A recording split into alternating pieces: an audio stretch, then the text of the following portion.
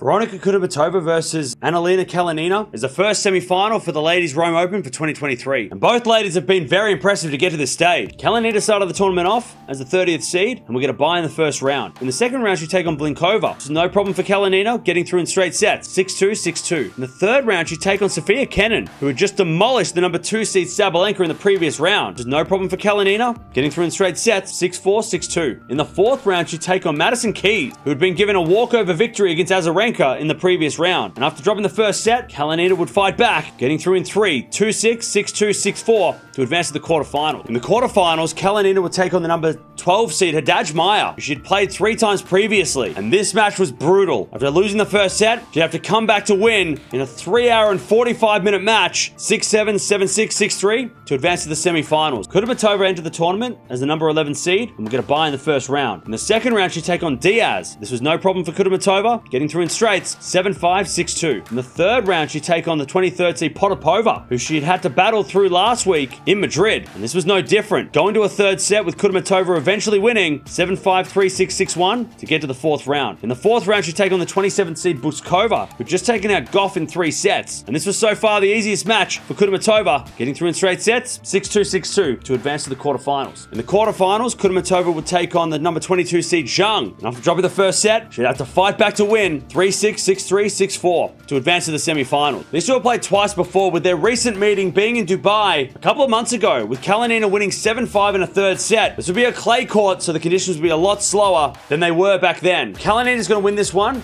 She needs to get everything back. Kudermetova is probably going to be the more aggressive player on this surface, even though she's good on clay. So Kalinina is going to have to really be defensive. But also, it's probably going to come down to fitness as well, because coming off a 3.5-hour match is going to be brutal. Kudermetova is going to win this one. She needs to be aggressive. But she also wouldn't mind the match going for maybe 2 hours plus, because of course the fitness levels of Kalinina after that epic match she played in the quarterfinals might come back to hurt her the longer the match goes here. So Kudermetova, she doesn't need to play a fast match, but maybe wearing out Kalinina wouldn't be a bad idea. This is going to be a really fun matchup. We haven't seen these two play in this stage of a big event like this, but I'm going to go with Kudermetova. She's been in such good form on the clay the last couple of weeks, and she has the experience level at this level. Of course, being a higher ranked player, I think she might get the job done, especially on the clay courts as well. Let me know down in the comments below who's making the final of Rome.